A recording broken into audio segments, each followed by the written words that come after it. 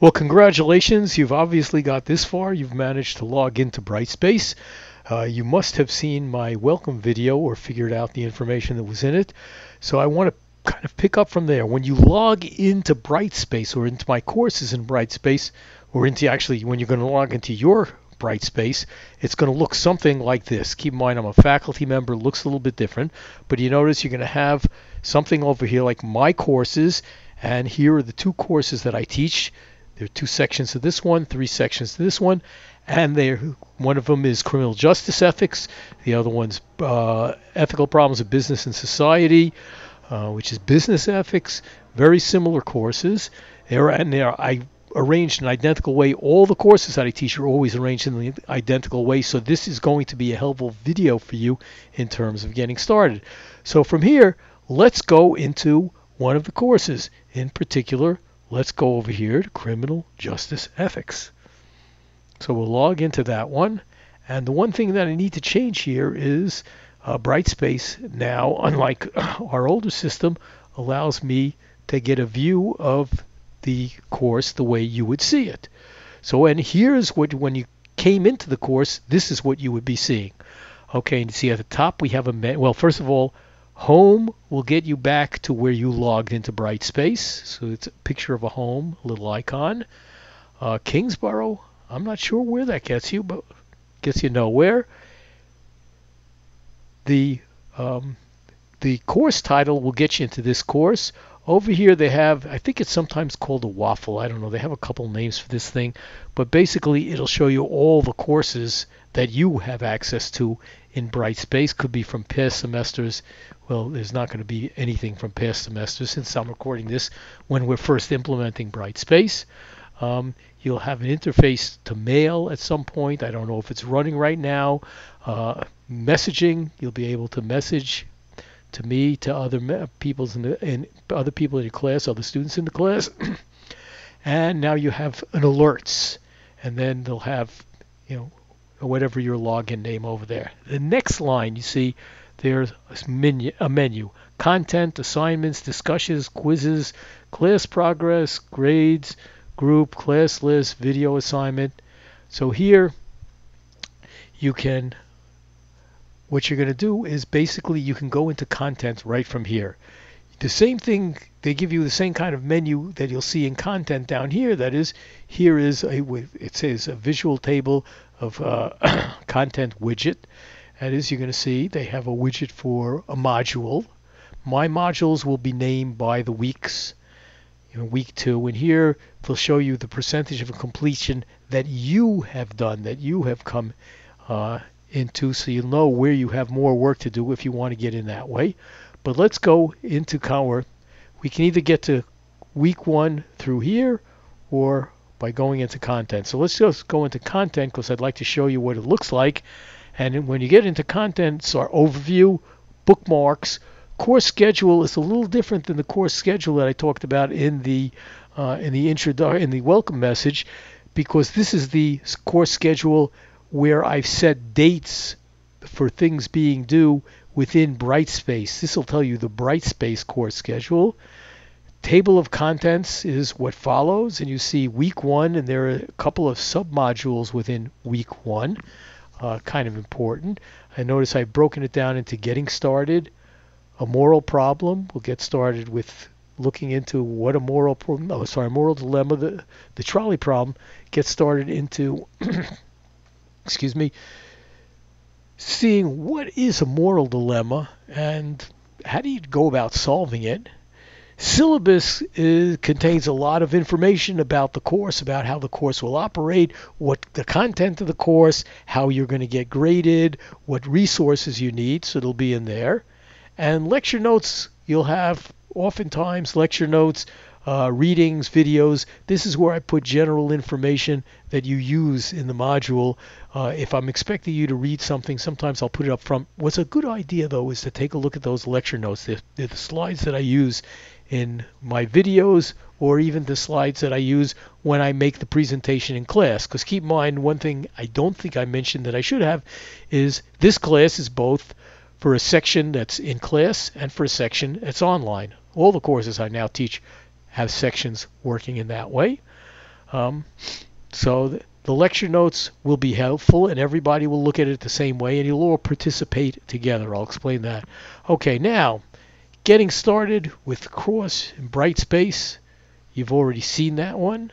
That was in the, let me go back into the overview. You saw what this looked like. I went through this in your welcome message, and here you had what the course is, the welcome message video, a link to the syllabus, which you're going to have to use in this first week. Then there's going to be a video explaining my schedule, the course schedule that I lay out for the semester. It's a one-page schedule which is there that you can download. And then I have some recommendations for books.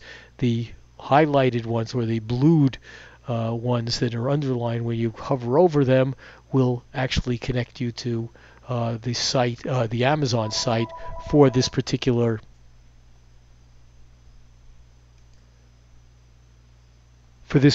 book and for that particular book. Okay, see, but you've gone through the overview, I hope, by now, and now we're getting ready to get started. So we can go right into either week 1 or getting started. If we go into week 1, we'll see that it explains a little bit about the what's in week 1. Then you come down. That was the welcome message, the welcome video that you've already seen. So we're jumping into getting started. Getting started with Brightspace video. That's this video that you're seeing at this point. That's where it is. I'm actually recording a different version. Okay. And as you go down, you should be clicking on all these. You'll start the video by clicking just on it. Hover the mouse over, say week objectives, video. It explains what we're trying to accomplish in the course of this week. How to use the course schedule, video. You've already looked at that once. You could skip over that. This is stuff that was in the overview also. Course schedule and due dates you know about already. And now you're up to the first assignment. So notice the week objectives is new. How to use the course and due dates video. You've seen this already. I hope, or if not, watch it here. Course schedule, it was in the overview. You could see it again here. If you've been through them, great. In fact, I'm thinking I might pull these two out since you can get them at the overview.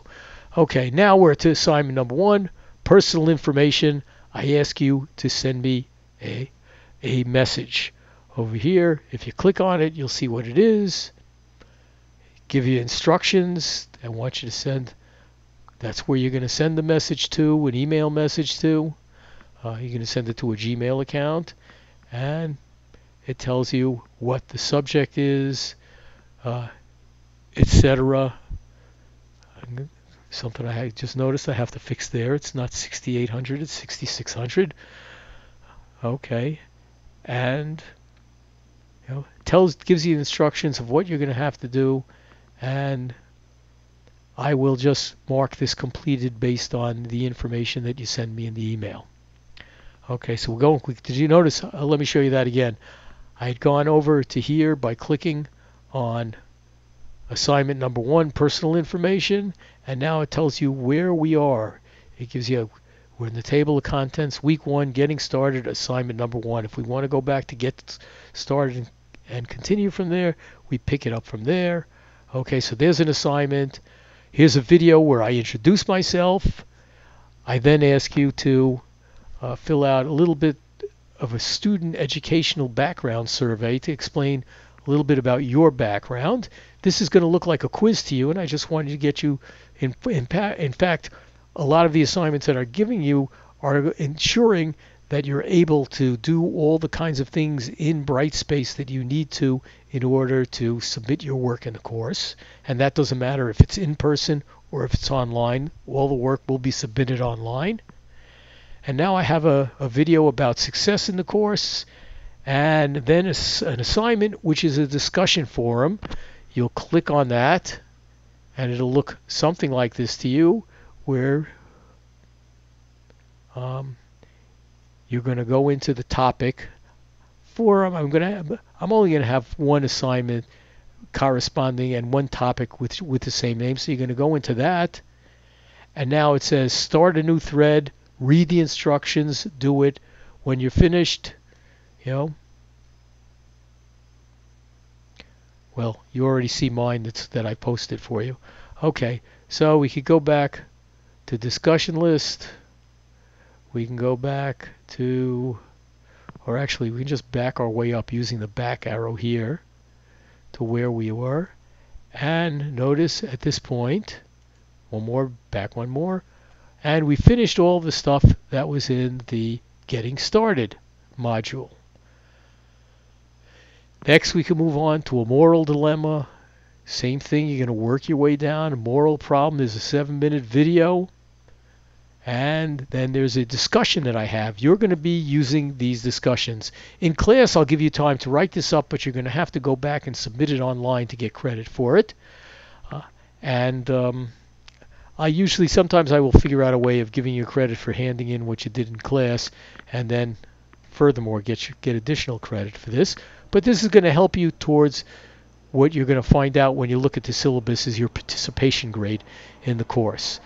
So you're going to go in there the same way you just did about introducing yourself, that was that discussion. This is the discussion, and this is the way you're going to see it. Just to one more time so you could see it. You click on that. It goes into the discussion. Okay, so you see we're in discussion forum number 1. The topic discussion number 1. I'm going to have very interesting topics. Number 1, number 2. But here's a description of what it's about. You're going to click again, it's a discussion. So you're going to click on the discussion topic, and it's going to ask you to start a new thread.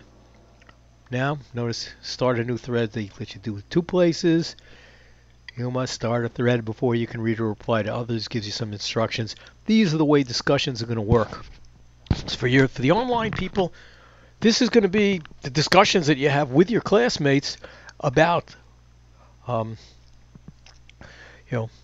the topics that we're talking about. It'll replace what goes on in the classroom, and that's a lot of when you're learning philosophy has to do with having a discussion and discussing other people's point of view and trying to convince them you're right, or they're trying to convince you they're right. And we're going to do this in this way. By the way, people in the online and the in-person sections of the course or sections of the course are going to interact together in one discussion forum.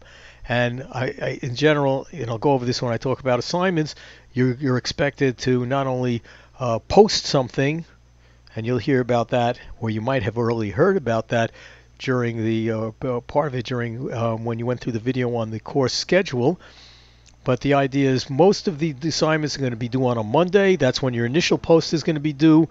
And if you had a discussion that week, the following Friday, you're going to have to go in and respond to reply to 2 of your classmates' postings, and one with which you agree and one with which you disagree. As you might take the same position, but you might have different reasons, and you might think your reasons are better than theirs, and you'll try to explain that to the person. Okay, so that's what the discussion is going to look like. Okay, so now let's use the back button up here in the browser.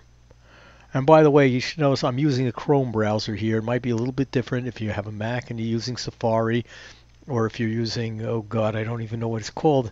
Now, let me take a look. Let me see if I can find it. I'm looking for the mic. If you're wondering, I was looking for the Microsoft version of it.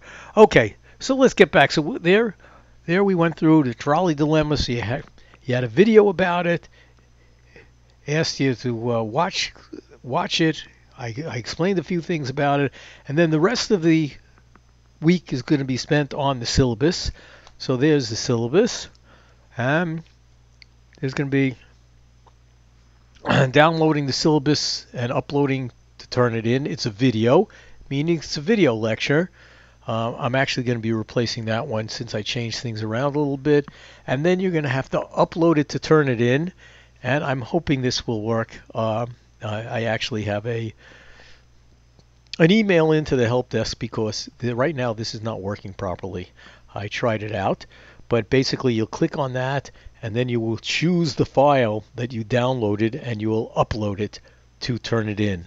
If you're not sure what Turnitin is, you're new to everything. Turnitin actually has a plagiarism checker. That is, it makes sure that, or it sees how much content you have in content, how much content you have in common with other things that they have records of.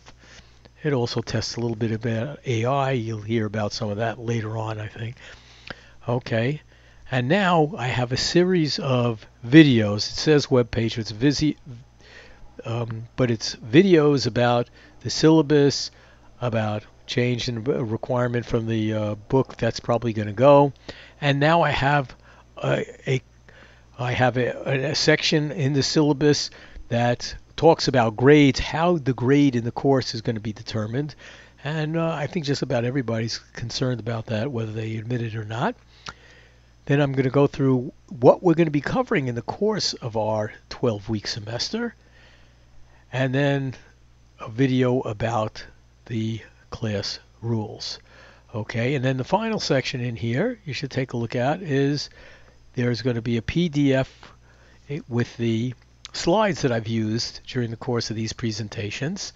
And this is the entire, we're going to be seeing part of this video, this YouTube video, when we're talking about a moral dilemma, the Charlie problem.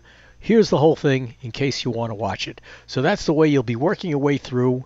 Your assignments will all be due. I'm going to put assignment due dates, so not only will they be on the schedule, but they will come up in Blackboard, in Brightspace as well. Okay, well, good luck, and try to get this stuff done early. Don't wait till the last day. And if you can keep ahead, I'm going to be putting up 2 weeks of work all the time. So if you can get ahead, you might want to work ahead. And the first thing you probably want to check all over is really coming in the week's modules and take a look where the lecture notes are. Because if you look at the PowerPoints, a lot of it is, if you read them first, then listen to the videos, or then come to class, you're in a much better position understanding what the problems are that we're discussing. And we'll take a quick look at week 2. Week 2. I have a section on growth mindset. You'll find out what that is. We're going to go back into the moral dilemma, and let me tell you this: week 1, you're going to give me an initial response at a high level to a certain moral problem, and there are going to be a lot more details, and there are going to be several discussions that you're going to be writing in there about that one. And then we're going to start talking about, since this is an entry level course in philosophy, what philosophy is. And you're going to see it's kind of an interesting question. We'll start that this week, and we'll finish it up in week 3. And as we complete week 1, week 3 will come out. So you'll always be seeing at least 2 new weeks ahead of you. Well, good luck in the course. Take it seriously. All you have to do is do the work. And most people, if they can keep up with the work, they do okay. You'll end up doing very well in the courses, and you'll see the way I do grading, so it will work out. Okay, and there it is, and onward and upward. Keep going.